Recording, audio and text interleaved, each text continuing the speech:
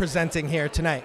Okay, I'm presenting an award, I think the Spotlight Award, to Janelle Monáe, who is absolutely fantastic in both Moonlight, but really stands out, at least to me, in Hidden Figures, because she's so much more present in the film, and you just get a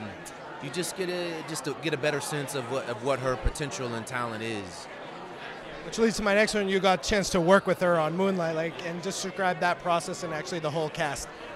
Well, Moonlight was her first film, first thing she'd ever done, and I think she would tell you she was a little bit nervous at first, but she talked to Barry for a quick second.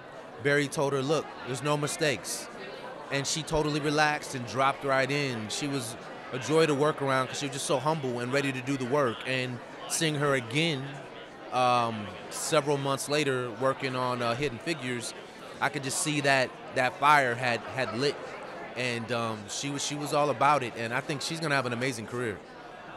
So let's talk about you a little bit. Netflix, you had House of Cards, and now Luke Cage. What can you tell us about that? About what?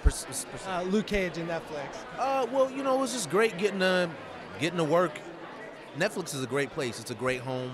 They're really trying to push the envelope with how much original content they have, with sort of feeding people who are all about this binging era, and so to have not one but two jobs there, it's been great for me. I really appreciate the format. They try to produce quality content, and this is a good time, especially a good time for series work and actors looking to work on something that is good and meaty for 5-6 months on the calendar year, and hopefully move on and go do a film or two and come back. So it's been a great relationship.